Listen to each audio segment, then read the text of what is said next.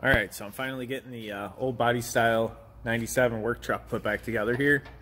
I bolted the fenders, bumper, all those pieces on to try and get it so I can test drive it, and it has a misfire. So I'm going to walk you through how I diagnose and test for misfire when you don't have any codes. So I'm going to get it started up so you can hear it.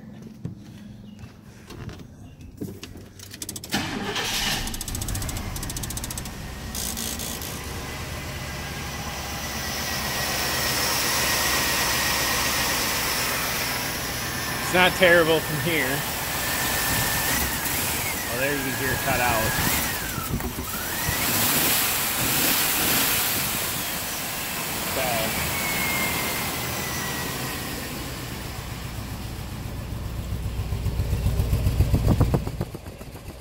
We got a dead cylinder. So let's take a look at it and see what we can find.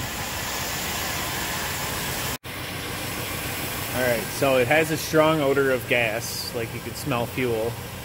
And I'm going into codes just to see if I have any codes. Nothing in history. Nothing there.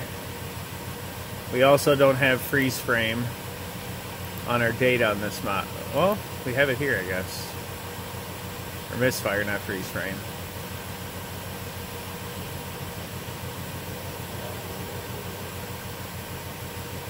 But it's not showing me a misfire.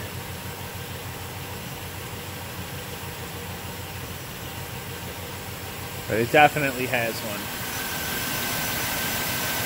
You can kind of see it wobbling.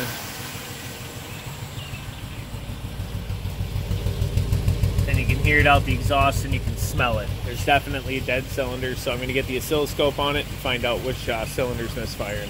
So here's the engine idling. I can see 2's jumping around pretty crazy. 8, 5, actually not too many of the cylinders look real good at all. When I snap the throttle,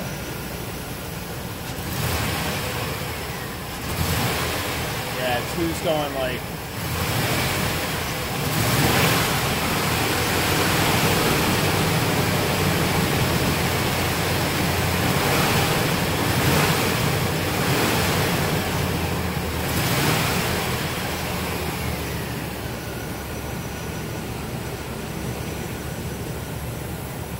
feel like I have a problem with cylinder 2 to start here. Think so I don't electrocute myself? Yeah, because it's missing pretty terribly.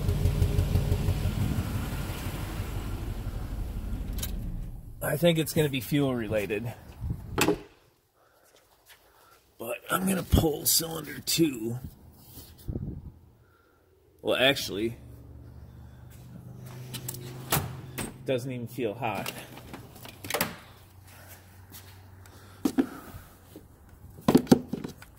Should have a temperature gun that works. Here we go. Alright, we're at like 325 and 350. I don't know if you can see that there. And then the front is at 150. On cylinder 1,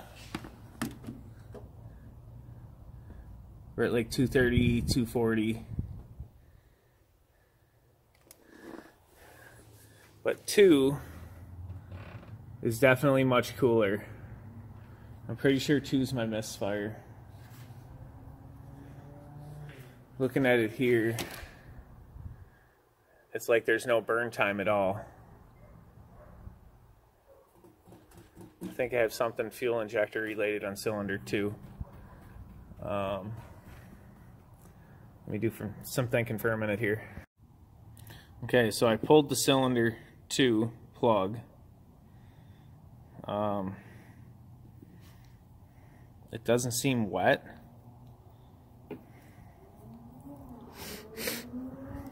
I can't smell any fuel on it.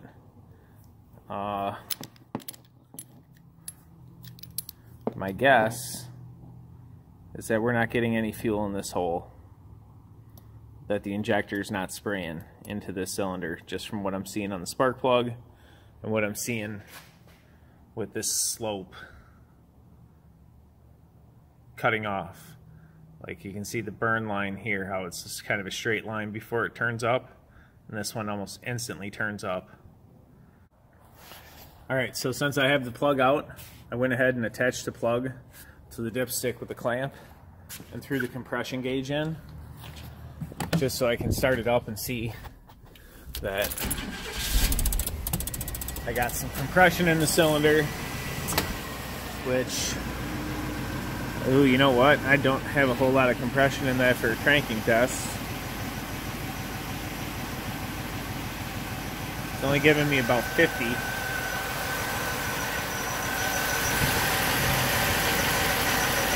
Got good spark.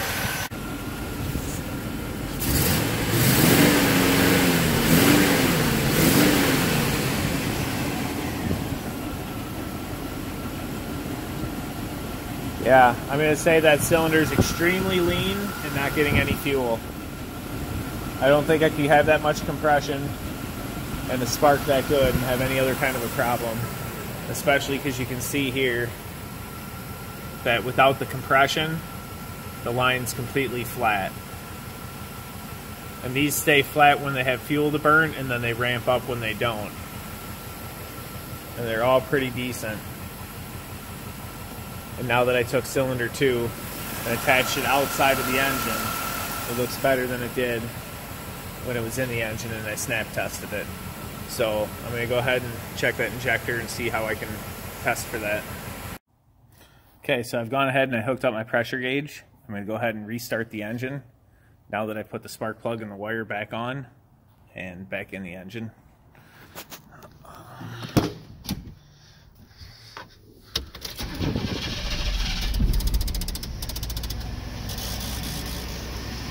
See.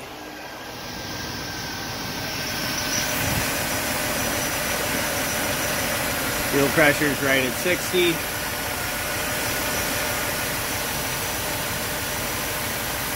Look like anything's leaking. Alright, we're going to shut it off and see if it holds pressure.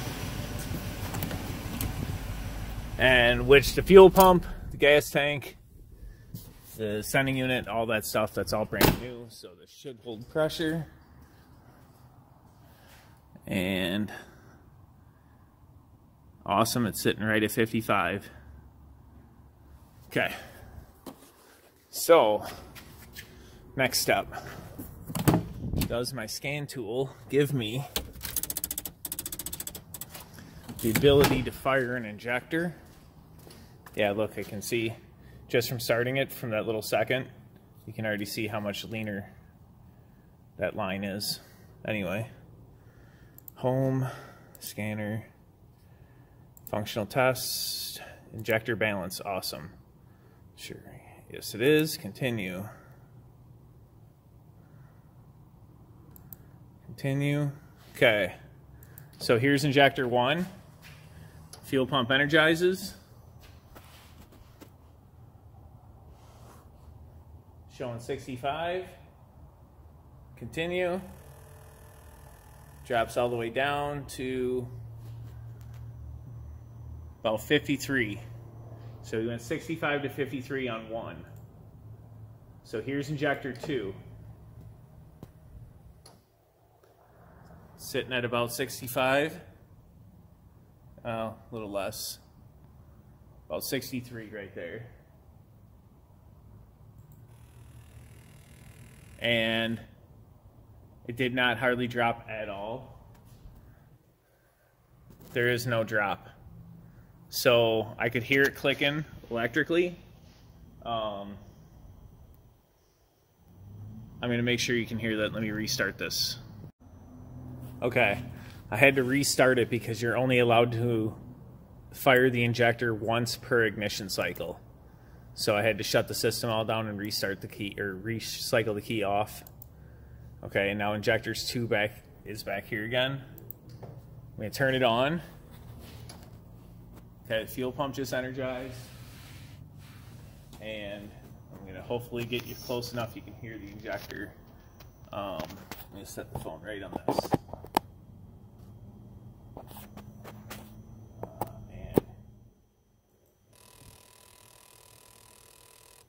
little buzzing right there. Hopefully it picked it up. Nothing happened on my needle. It didn't drop at all, but the injector fired inside. It is plugged.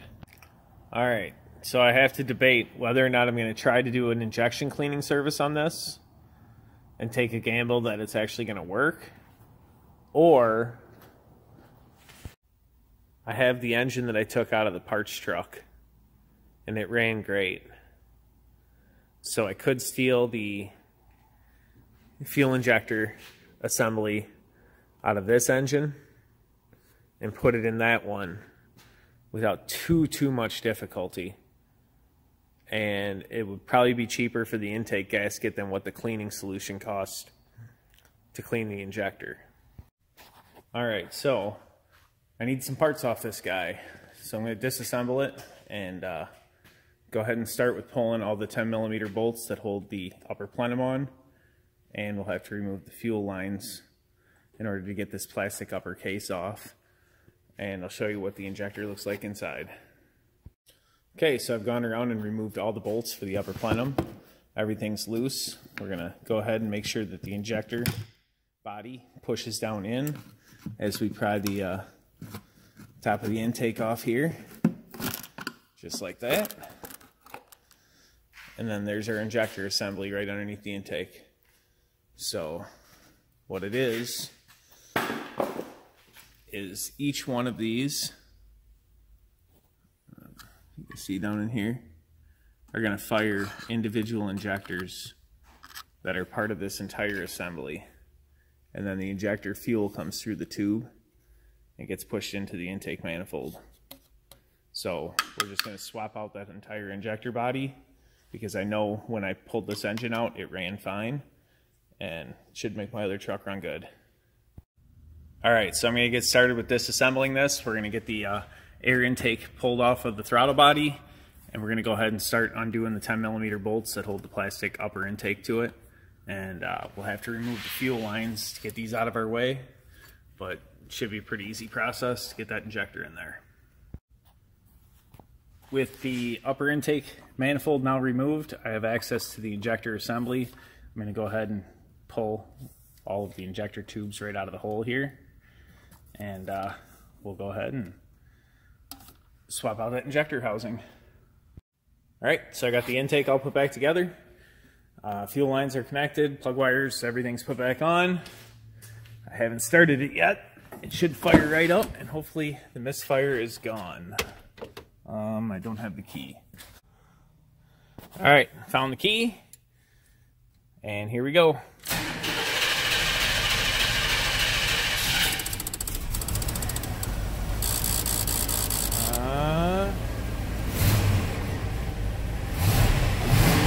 Oh, I think it sounds way better.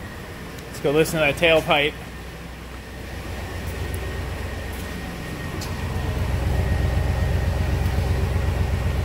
Yeah. Took care of it. I'd say our misfire is completely gone.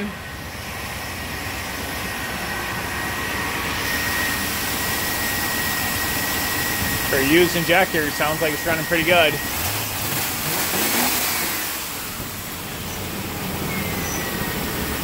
Awesome.